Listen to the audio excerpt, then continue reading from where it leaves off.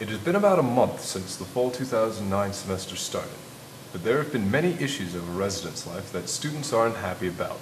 One of them was last year's online registration. Our application for a 6-person apartment didn't go through. Yeah. And we had no way to know. We didn't find out until the day of housing selection. We pretty much threatened to go to the dean with this, and that's when we really started seeing results, because nobody wants to go to that higher up in the world.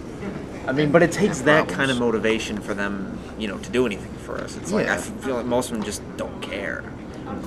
ResLife has worked to sort out housing issues, but they have an even bigger problem: overcrowding.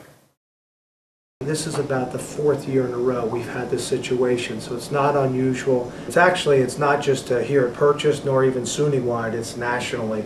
Demographically, we're at kind of the top of the bubble. Remember, we have approximately 4,000 full-time students. Out of that, 2,600, which is roughly 60%, live on campus. So if we had a little bit more housing, I'd say maybe another 100 beds, we probably could have satisfied all the need. With so many students applying for housing, they had to keep many on the waiting list. Classes were going to start, and I was just freaking out because I didn't have a place to live or anything with me, so I just essentially had a bag full of some clothes, and luckily I had a bunch of friends on campus that allowed me to sort of squat in their rooms, so I was able to, catch my classes. But I mean, I wasn't, I definitely, we said I wasn't offered any kind of alternative. I was just it was kind of like, well, I guess you're going to have to commute. But not everybody has suffered from the insufficient housing. Venturing far up into the unknown Campus Center North finds what ResLife calls guest housing. And this year, they have been given to freshman students. Unlike all other freshman dorms, the rooms are given positive reviews.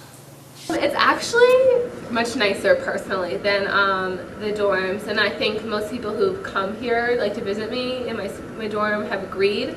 I mean, it's nice because it's a quiet area compared to a big dorm space, and the hall and the rooms are air conditioned, so it's a lot nicer that way. And we have our own bathroom for just a double, so that's really nice too. The one problem is that they are only temporary. So they said oh, we're just going to be here for the semester, and then in the spring we're going to move you, and we're going to be getting new roommates and stuff, and probably end up being in triples, so it sounds kind of like a pain. Another temporary solution is housing at the AKA Westchester in White Plains. Students are charged for an apartment double, and the difference is paid out of pocket by the school. Students who live there had mixed feelings. Commute was the worst part of it, really. Everything else was really nice about it. The commute was a bit of a pain.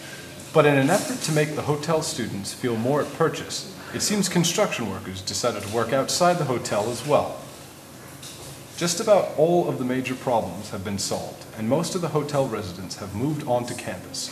Residence Life says that all housing problems should be solved before next semester. Hopefully, ResLife won't have to find drastic ways to meet that goal.